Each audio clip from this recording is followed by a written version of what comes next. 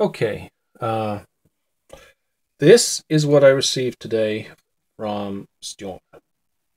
Um, so what we have here is, apparently, can't see inside this resin, but from what I was told, we've got a reference Orbo cell here. We've got a smaller Orbo cell on this side, which is the actually active one that provides the power to whatever it's powering. And then also a 5-volt controller chip in here as well. And as you can see, there is a 9-volt battery here, which they say is to provide reference voltage to the Orbo pack in here. He said we can take this off, but for now, for our first test, we'll leave it on. This is a 1 mega ohm resistor. So let me just double check on that so you can see. Oops. Setting.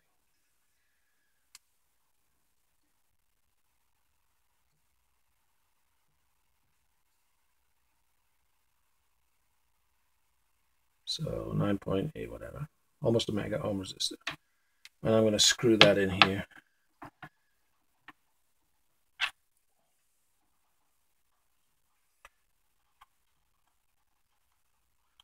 Okay, so to just do some quick initial voltage readings. Over here. Oops. All right, got to get that right. So it's a 9-volt battery, as we would expect. So, and then let's turn this around here. Okay, terminology for this test.